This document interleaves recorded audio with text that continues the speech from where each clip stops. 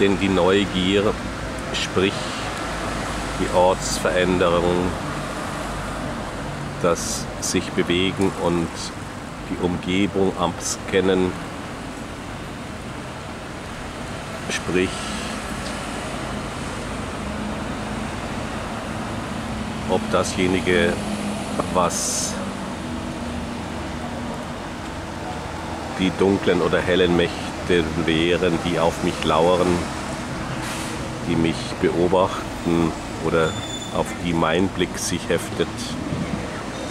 etwas wäre, was mich begehrt, also das von mir dann einzuverleiben versucht wird, oder dass seine dunklen Mächte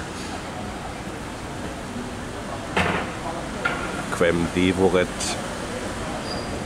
die den bösen Blick,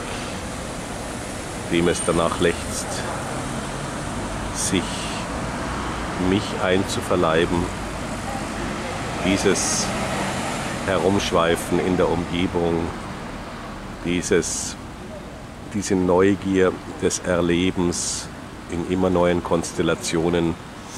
innerhalb der Herdenordnung, das dient eben der Frage, welche optimal geeignetsten Objekte einzuverleiben wären oder